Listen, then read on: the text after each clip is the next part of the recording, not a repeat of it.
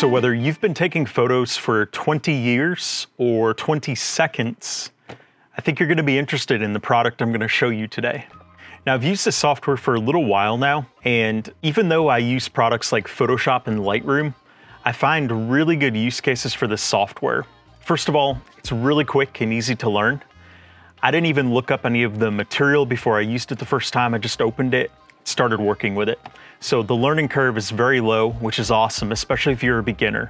And secondly, this software makes my workflow much faster with a lot of common operations, which I really appreciate. And the software I'm referring to is Luminar Neo. If you haven't heard of Luminar Neo before, Luminar Neo is a photo editor that incorporates several AI functions into it. And the AI is really good. Luminar continues to add more and more features, and the features are really quite incredible. In this video today, I'm gonna do an overview of the Luminar Neo software, and I'm gonna do some demos of some of the different features so that you can see what the software is all about. So let's dive in. So I'm gonna open up the Luminar Neo software here, and when you see it here, it's gonna default to the catalog view, and there's gonna be some sample photos in here. These sample photos are great if you want to practice with them. What I'm gonna do is I'm gonna add some photos, and I'm gonna show you how to do different things with those. So we're gonna go here, and we're gonna click Add Image. And I've got some photos that I already put together in a folder here. So the first one we're gonna look at, let's check out HDR Merge. So I'm gonna add these 3 photos here from Paris. And in case you don't know what HDR Merge is when you shoot several different photos with different EV levels. So in this case, I've got one photo here that's EV +2, one photo that is EV 0, and then one photo that's EV -2. Essentially, I'm shooting 3 different photos here with different exposures, and then I'm stacking those together to get the best possible image with the most dynamic range. So in order to do this function, once I've added these, I'm gonna select them, and I'm gonna drag them over here to the right where it says HD Merge. I'm gonna drop them right there, and then I'm gonna click Merge. And when I click Merge here, it actually goes pretty quickly. And here's the resulting image from those 3. So I really like how that looks, but I want to do a few more tweaks on it before I make it the final polished photo. So we're gonna go over here to Edit. And by the way, if you're using Luminar Neo for the first time, when you first open it, make sure to go up here to Extras and make sure that you've installed those. So in this case, there are currently 7 here. HDR Merge is one of them, and it's important to make sure they're installed. So what I'm gonna do here is I'm gonna go up here to Crop, and I'm gonna click Composition AI. And what Composition AI is gonna do is it's gonna pick the best composition for this photo based on some of those common composition rules for photography. So when I click it, it reframes it in that way right there. And I really like how that looks. It's got good balance to the photo. And so I'm gonna go with that recommendation. And then a couple other things I'm gonna do here is it looks like there could be a little bit of noise in this. So I'm gonna go here to Noiseless, and Luminar gives you advice on what type of adjustment to make. In this case, it says to use low. So I'm gonna click here on low. It's gonna do its magic. And yeah, right there, it definitely took away some noise. If you want to see the before and after, click and hold on the eyeball here, and that's gonna be the before, and that's the after. So it's kind of subtle, but it does make a difference there. I really like how that looks. And other than Noiseless, I just wanna go down here to Develop, and I want to add a little bit more saturation here. So I'm gonna go down to Color, and I'm gonna add just a bump of saturation, to kind of bring out some of those colors. And then Tint, we're gonna add just a little bit of pink. And I like how that looks there, that looks good. And let's do one more. Let's add a little bit of Magic Light. So if you watch here, when I drag the intensity over, if you look at the lights in this photo, you're gonna see it kind of enhance those lights. It's gonna bring out that starburst pattern on them. So I don't wanna go too drastic on it, but I'm gonna go up here to about 40. Kind of like how that looks, how it brings out those lights. All right, I'm good with that. So I'm gonna right click on here, and I'm gonna go to Export. And I'm gonna browse to my folder I'm currently in, and I'm gonna create a folder called Export. And we're gonna select that folder, and I'm gonna name this photo Paris final HDR. Usually these options you don't usually have to change. If you do want to change the format, there are some options here. You can also change the resolution. Quality, I generally recommend having that at 100. It won't always default to 100, but I recommend doing that because you want to have the best, highest quality possible most of the time. So I'm gonna click export, and it exported the photo. So we are good there. Let's go back to catalog and let's try out another function. I'm gonna click here on add photos. I'm gonna add image, and let's do some noise removal on a photo that I have here that has quite a bit of noise in it. All right, so here's our sunset noise photo. And if I zoom in a little, you can definitely see the noise here. It's not terrible. It's definitely a workable photo, but there is definitely noise there. So we're gonna go over here to edit. And the first thing we're gonna click on is noiseless. Now for this image, it does recommend using low. So I'm gonna click low here. And right away, that makes a big difference. If I hold on the eyeball, that's before, that's after. So it's very noticeable. Let me zoom in a little bit further, go to 200%. So that's before and after. I think I still want a little bit more of the noise taken away. So I'm gonna go here and click on middle. When I do middle, it definitely makes an even bigger difference. That's before, that's after. So I'm gonna keep it at middle. I really like how that looks.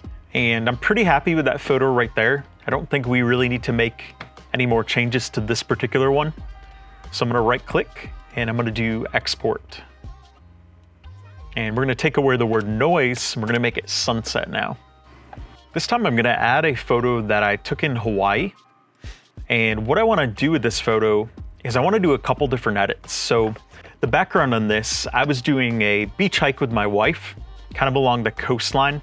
There's not really an official trail here, which I love. I love exploring off-trail places. The state of Hawaii is in the process of building a trail along here. It's gonna be a coastal trail that goes along quite a bit of the Big Island. So when we did this hike, we were hiking about 5 to 6 miles each way, and I didn't wanna lug along a lot of heavy gear, so I didn't have my professional camera with me, but I did have my GoPro with me, and I took this on the GoPro. This was back with the GoPro Hero 5 or 6, so the quality, it's not really high quality. It's about 4,000 by 3,000 pixels, which isn't bad, but it is a JPEG. So what I wanna do here is I want to upscale this photo.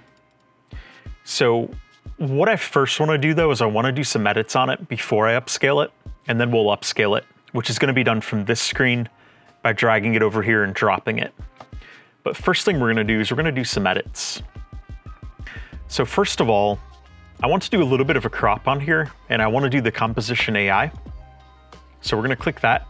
Kind of brings everything in a little bit tighter, which I like. We're gonna click apply there, but it keeps these cool mountains over here to the side in there. You know, it's got the ocean, the foreground, and the sky. So I like what it left behind. Now noise is definitely an issue in this photo. So we're gonna do noiseless next.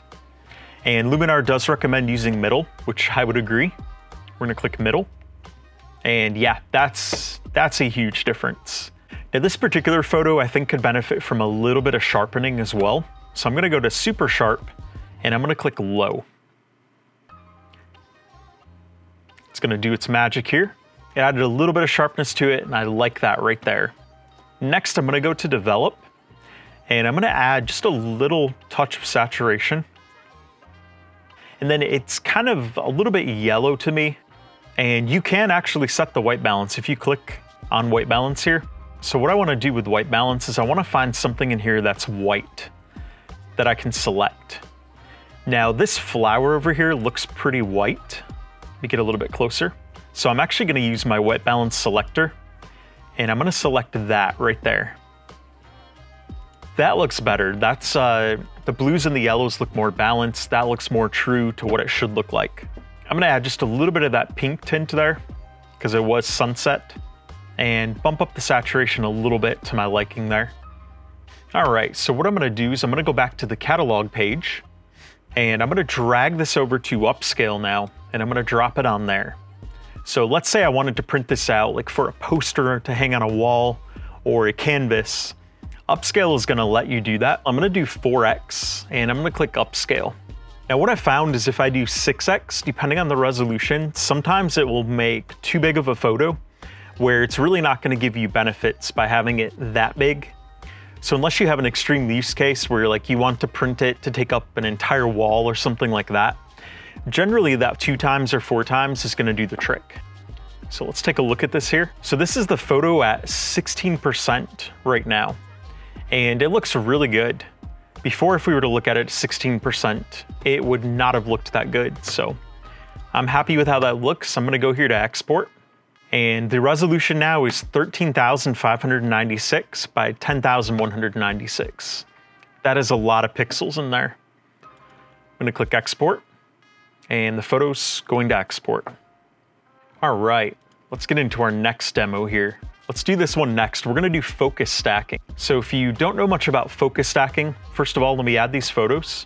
Basically, focus stacking is when you take a bunch of different photos of the same object, but you have a different focus at a different place in the photo.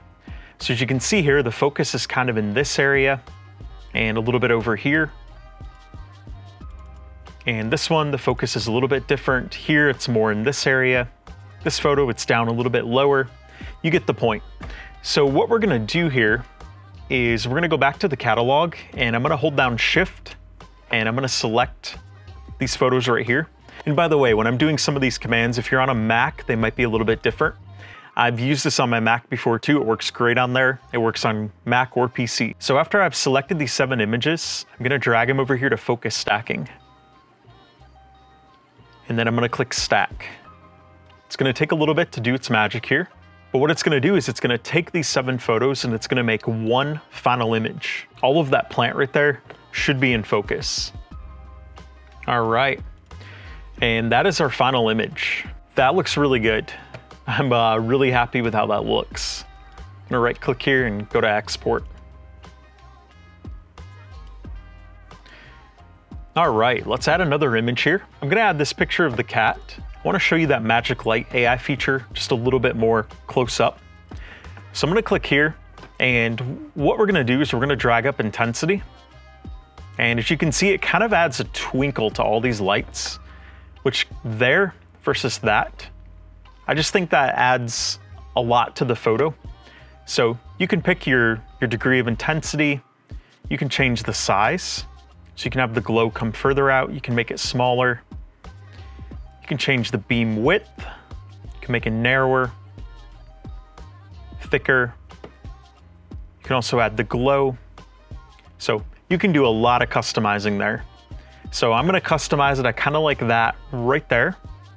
And so we're gonna export that. And that is what the magic light looks like. Next image I wanna take a look at is I want to look at dust removal. It's a photo I recently took, and if you look closely, you can see some bugs and or dust that the sun was shining through at the time. It was such a high-res photo that the camera picked that up.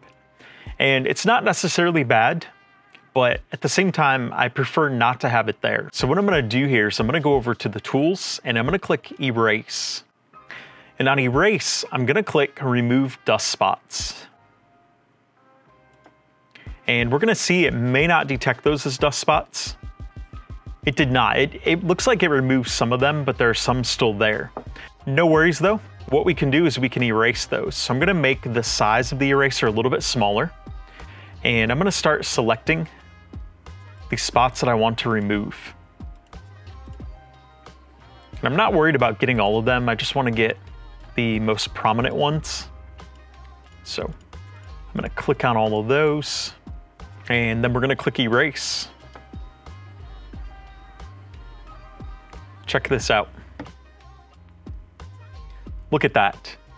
Not only did it erase them, but it filled in those spots to match, and you would not know they were ever there. That looks really good.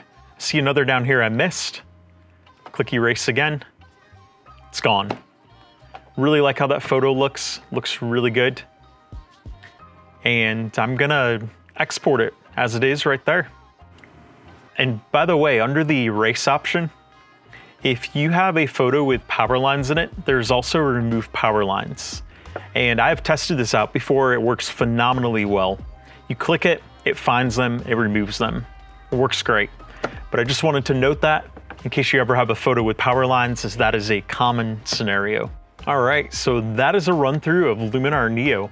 And as you can see, there are a lot of features on the side there that I didn't even dive into. I've basically just scratched the surface of what this program can do. It's really quite incredible how much this one piece of software can do and how easy it makes it to do it. So I definitely encourage you to check out Luminar Neo. You can get a free trial by using my link below. And if you do decide to purchase Luminar, check out my coupon code in the description for an additional discount off the price.